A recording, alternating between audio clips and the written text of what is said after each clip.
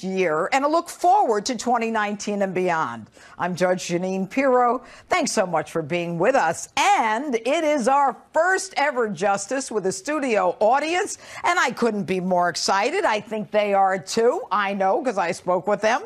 And they're going to be taking part and asking questions throughout the show. Plus, if you'd like to take part at home, tweet your comments at Judge Jeanine. Now, we have a fantastic lineup of all-star guests tonight. We'll surprise you every block, and you can't miss a moment of it. So let's bring out my first guest. He's fought tirelessly in Congress for the American people over the last 18 years. A big welcome for my friend and, of course, yours, Congressman Darrell Issa. Good evening, Congressman. Good evening, Judge. How are you? I'm doing great. Good. Good to see you. All right. So here we are, almost the end of the year. You're finishing up 18 years in Congress. I have been dying to ask you this question. What can you tell us that you couldn't tell us before? What frustrated you the most? What did you have to do in order to stay in Congress that frustrated you? Well, those are several great questions. The one that I think listeners would not be surprised, or viewers would not be surprised, but that really does burn me, is the difference between what people say on the campaign trail and what they do in my party. In other words, we want to end the death tax. No, they don't. They just don't want to pay it themselves. We want to lower taxes. No, we really just want to lower taxes on ourselves. There's a tremendous amount of self-serving there. And you see it in the negotiations for principled solutions versus what actually gets negotiated. It's one of the reasons that so many of these tax deals are temporary. It's one of the things that's exciting about part of the president's tax reform, which is it's permanent. Well, you know, when you talk like that, I say to myself, you know, we expect loyalty to party, right? And I understand that. I understand you have to be with your party to make sure you get your agenda done. But sometimes, as I look at Paul Ryan, as I look at what happened with some of the committees, and Paul Ryan not being willing, you know, to kind of hit the button on a lot of stuff going on with respect to Comey. And, you know, we saw at the end of December, you know, James Comey comes and testifies at a House, before House committees. Right. It's way too late. Nothing can be done. I wonder if they really believe in what they're saying or if it's just theater to them. Well, you know, in Congress, there's always somebody who really believes it, and then there's the rest of the Congress. And certainly, this latest thing with bringing in Comey really is an example of too little, too late. On the other hand, there are things that are still being worked on as we get to the end of the Congress. And one of them, for example, it's pretty technical, but it's some of the immigration reform stuff that has broad support that actually still could get done, that the president has talked about and asked for. These high-tech immigrant, the H-1Bs right, and so we'll on. Talk about that. Right. Yeah. Those are areas where we could still get it done, but there's always sort of the people who wanted to wait. We'll do it later. We'll do it later. But how does it benefit them to not produce for the American people? You know, having gone through an election where my proposed successor didn't get across the finish line because it wasn't a good year in California for Republicans, I've got to tell you, if we had done more, we'd have been better treated by the voters. There's no question at all that not living up to the president's agenda, not living up to his aspirations, has cost the House of Representatives its majority. Well, no question about that. And we're going to talk about that. But right now, I'm going to bring out some new guests. Congressman Issa, stay there. Our next two guests are real players responsible for helping to get Donald Trump elected. They're the authors of the new book, Trump's Enemies. Trump's former campaign manager, former director, deputy campaign manager, Corey Lewandowski and David Bossie are both here. Hi, guys. Hi, Judge. How are you? Good to see you. Great to see you. Hello. How are you? Long time no see, sir. All right. So, listen, guys, you got a great new book out, and I'm not going to talk about it right now. Thanks, Judge. What I want to talk about... Where is it on the bestsellers list? It's on the New York Times bestseller list, so we're very happy. Congratulations. It may be fake news, but it's our fake news. Yeah, I know. And you know what? Now I feel like I'm part of your club. But listen, you know, what the congressman and I didn't have time to talk about, I want to talk to you guys about is the economy. We saw the GDP in 2018 hit record highs, but then it started to falter a little bit at the end of the year. You know, unemployment has stayed pretty good at 3.7%, but there was some volatility in the stock market that we saw, you know, in mid-December. What's going on, and what can the president do to make sure that he can continue to deliver on the message that apparently the House couldn't deliver on? Corey. Well, I think part of it is, as you know, this president has focused American trade policy on renegotiating bad trade deals. When you look at what he's done between Canada and Mexico and the United States, getting rid of NAFTA and renegotiating that, that's a positive. But you also have to think about what he did with President Xi of China. Said, we're going to put a temporary stay on putting more tariffs on you. Right. And that was supposed to bring the market to these amazing numbers. And for a period, the market was up over a 3-day period, the highest it's been in 6 years. So the market responded, but it's very fickle.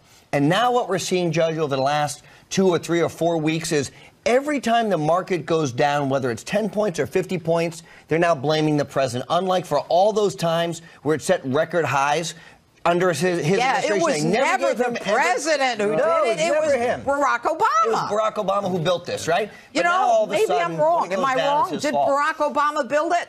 No, Barack Obama destroyed our economy. This president's taken the last 2 years to build it up, whether it's bringing manufacturing jobs back, whether it is the energy sector, whether it is renegotiating these bad trade deals. I think there's a lot of uncertainty out there in the markets. And I'm not an economist, but I'm a political guy. And I look at the investigations that are about to beset this president and this White House. You are going to see a White House that is going to be under siege by the Democrat-controlled House here very shortly. And you're going to see a White House that is naturally going to constrict in its ability to get a legislative agenda through, as well as other priorities on the economy. That's a big deal, Congressman. I mean, you know, the House couldn't do what it might have done. It didn't do. Why? Well, because the House is known for passing things and then letting the Senate fail to do it. This time there were a lot of things we didn't pass. We didn't even send them to the Senate that the president wanted. The economy's so good. Why didn't Republicans win and keep the House? You know, the economy is an interesting and fickle thing. In a good economy, a lot of Republicans don't get real excited and turn out. Democrats, looking at Donald Trump and despising him, did turn out. But, you know, one of the things about the economy, some people score the economy based on, 3.7% unemployment and so on. How about we score it like it was the real battle that it is between us and the Chinese? Last quarter, Chinese, 1.3% growth. Less than 2 months ago, I was at the World Economic Forum in China. Company after company told me about their leaving China. They're building their new factory in Vietnam or South Korea. Oh, boy. The fact Not is, here. I was hoping you were saying the U.S.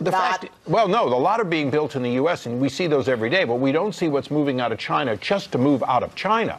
What China is dealing with is we're in this so-called war. And we're winning it. Yes, we're growing at X rate, but China has decelerated from its typical over 10% to 1.3%. They are in a free fall. All right. What I'm going to do right now is I know we have a question from our audience, and I believe, sir, Ernie, I'll just call you Ernie. You're Ernie, right? I'm Ernie. All right, Ernie. Ernie's question is, what does the situation with China mean for the economy, and could things get worse? Well, I think I just gave you a part of that. China is in a free fall. China still has more than 500 million people they're trying to get modern 21st century jobs for, and they don't have a way to get it. And the rest of the world is starting to eat their lunch, and they have an inflation problem. And quite frankly, they've gone back to being a communist dictatorship. So that's where China is. What does it mean for us? It means that we're going to have a more diverse group of vendors for the United States. Our partnership with Canada, our partnership with Mexico, renegotiated under this president, is going to grow. All right. And I think you had an additional question. Yes. And the additional question, and what will that do? What will that effect be on our elections coming up in 2020? Well, look, as it relates to China, you have to think they're now agreeing to open their markets to our agriculture products because of the sit-down conversation that President Trump had with President Xi. They have blocked us from putting our exports there for a long time because they didn't want to compete against the United States. But that renegotiation is everything is witnessed at the ballot box. When people are doing well, they have to ask themselves a very simple question, which was asked under the Clinton administration and the Obama administration for a re-election effort. Am I better off today than I was 2 or 4 years ago? When you look at economic security, you look at homeland security, and you look at national security, every economic indicator of those issues says, yes, we are stronger today under the Trump administration than we were 2 years ago, right, which bodes very well for a re-election campaign. And Judge, if I could, just one more thing is, in that conversation with President Xi, President Trump asked the Chinese president to take a stand on the opioid issue. Yes. And that is that potentially 2 years from now, not today, but 2 years from now, is going to be able to help us rein this tragedy in that is going on in this country. And I think that the American people hopefully will see the fruits of that labor as well. All right. And now I believe we have another question from the audience. Yes. Recently, I've seen a lot of headlines that the economy is just dropping, the stock market's crashing. It's been very worrying to me. And I'm wondering, could we be headed for another recession? Look, I'm not an economist, and I didn't stay at a Holiday Inn Express last night, so I'm just going to give you my ideas. But the truth is, I don't think so, because every economic indicator is showing that we're still expanding. Our economy is growing. It's not receding. We have to be very cautious of the Federal Reserve continuing to raise interest rates. It's something the president's been very candid about. He's been very vocal about it. We have to understand people are finally having more money in their pockets for the first time in literally a decade. Under the Bush and then the Obama economy, people didn't have job opportunities, and not just the new jobs, but what you're seeing in our economy right now is people who have jobs have opportunities to move to other places that didn't exist because the deregulation that this president has impacted in our environment, which means more economic opportunities for everybody. Go ahead, and I'd love to find a way to get the millennials to get into the housing market, right? That's one of the soft spots that we see in the economy coming up in the next several quarters, is that we see with the interest rates going up, the millennials have to understand and want to participate in that American dream. Right. That we're going to talk have about for 200 that, years. Has always been a bedrock of our economy. Yeah, we're going to talk about millennials in just a few minutes. But Corey Lewandowski, David Bossie will both be back in a few minutes. And Congressman Issa is staying to tackle our next topic.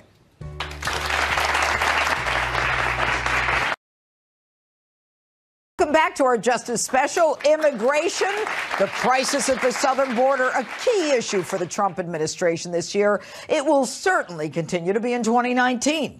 Congressman Darrell Issa is still with us to weigh in. But first, let's bring in our surprise guest. Hear it for the one and only Florida Attorney General Pam Tomney. Hi, my friend. Good to see you. You too. You look fabulous. Thank you. All right. Attorney General, my partner in crime. We're on the between the law. Yeah. But you make the law. You write the law. Okay, for a few more weeks anyway. All right, Pam. You know, we want to talk about Madam Attorney General. For a few more weeks anyway. All right, Madam Attorney General. You know, America is split on this issue of immigration. And as we go into the next segment with a couple of new guests that I'm not going to mention to you, we're going to talk about young people and how they view it. But the truth is that this president has been getting a beating on immigration and the border issue, starting with the separation of kids from family members. Can you just tell our viewers in just a few sentences what required that and what has he done to change it? Well, initially, the president never wanted to separate children from their parents. It was a security issue. That's been changed. That's all been corrected. And we all know he deeply cares about children. And now, more than ever in this world, securing our borders is so important. It's absolutely critical. That's why it's called Homeland Security. It's our homeland. And in truth, I mean, when President Obama separated parents and children, it was because the law required that he do that, that if you're going to have a child more than 20 days, you've got to, you know, you may be keeping the parents, but you let the child, you know, go into wherever they have them go. And that was something the president ended, correct? Well, and of course, under both presidents, you always had the question of just because somebody says it's their child doesn't mean it is. And we found time and time again that separating became necessary to protect a child. Interesting. All right. So where are we with the border wall, Attorney General? I mean, look, you come from a law enforcement perspective. I mean, you know that 80% of the heroin, 90% of the drugs come through our southern border. Why can't we get this message out, or am I missing something? And Judge, this should be such a bipartisan issue because I've seen firsthand the drugs that have come into my state, into Florida, from Mexico. I've seen the assault rifles. We've seen the gangs, Sir 13. I've been to Mexico helping the good attorneys general from Mexico, training them on how to protect their country and work well with our country. So securing our borders, it's paramount for our homeland safety. And of course, helping great immigrants come to this country, but in a legal way. All right. How does the president in 2019 actually work with the Democrat majority? I mean, how is that going to, can he get the border wall with the Democrats? Well, with Mrs. Pelosi, it's pretty clear that she's going to fight him every step of the way. But the president doesn't go to Nancy Pelosi to get what he needs. He goes to the American people. I expect that he'll continue making his case to the American people. And I believe we have some questions from the audience, so I'm going to walk over here. All right. Thank you. All right. Question. I'd just like to know about DACA. I don't agree with it. As an immigrant myself, I came to the U.S. the legal way. We went through a process. So I just want to know if this administration is going to give to the dreamers citizenship like the left one. Easy. Where are you from? I'm from Colombia. And what did you do to become a citizen, or to become a legal immigrant, or to get a green card? Well, first my mom came to the United States, and then we have to wait in Colombia like 6 years in order to come to the United States legal. We went through a process. We went to a criminal background. Then we had to have an affidavit in order for us to come to the United States. The affidavit was, the purpose for the affidavit was for us not to live free out of the government. Like that you had welfare, the ability to take care of yourself. Take care of ourselves. So, all right, Attorney General, I mean, how do you answer that, or Congress? Well, I think we can both take this, but first, you know, the president came up with a 4 pillars plan for immigration, because we're a country made up of immigrants, and he understands that. Most of Congress understands that. But again, it has to be done in a legal way, just like you came into this country. And so he has a plan, I think, where almost 1.8 million people could become citizens. And that's the DACA. Do you object to DACA? Is that what you were saying? Yes, I object to DACA. Well, let me try to get you to buy into it in a different way for a moment.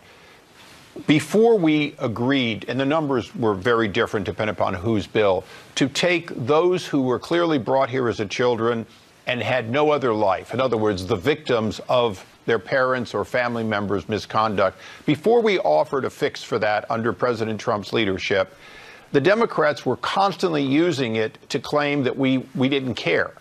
When we brought up a DACA-only fix, when we brought up something to take care of the victims of the ambition of their parents, we suddenly discovered that the other side wanted nothing to do with that. They wanted comprehensive or nothing. If it does nothing else, it shows that no matter what we do, we're going to have to do it probably without the other side's help, because they don't really want a fix to illegal immigration. They want open borders. So I tell people, the reason we did it was because it was the right thing to help some of these victims. The reason we continue to push it is because it shows that the people who want sanctuary cities and open borders will settle for nothing less. All right. And I have another question. Recently, the New Jersey Attorney General put it in force that the New Jersey local police and state police will not participate with ICE raids or participate with any kind of ICE enforcement. Is there anything that the federal government can do to make him cooperate with ICE? Well, I can tell you in the state of Florida, that will never happen. We work hand in hand with ICE. I was with Homeland Security this week in Florida, and we work hand in hand with them, and they're great partners. But Congressman, what, and I don't mean to interrupt, but what can, because we're running out of time, what can the federal government do? Well, the president's been stymied a little bit in the short run by court decisions that made no sense. But in the long run, there's a combination of don't provide funds that only are there if there's a quid pro quo, if there's a balance between what the state is doing and what the federal government is doing. Write all of these programs of federal dollars to, in fact, require reciprocal behavior. As we do that, then the court would say, you're right, you don't have to give it if they don't cooperate. Currently, courts are ordering the president to give money even to states like California and New Jersey that are obstructing to the detriment of their own people. All right. Thanks for those questions. And Attorney General Pam Bondi, thank you for all the work you do in Florida. The Congressman Issa is leaving us, as is the Attorney General. I want to thank you both for being here. I thank you. God bless you, and may he continue to bless the nation that has showered this land with love for more than 2 centuries. Thank you all. God bless you all.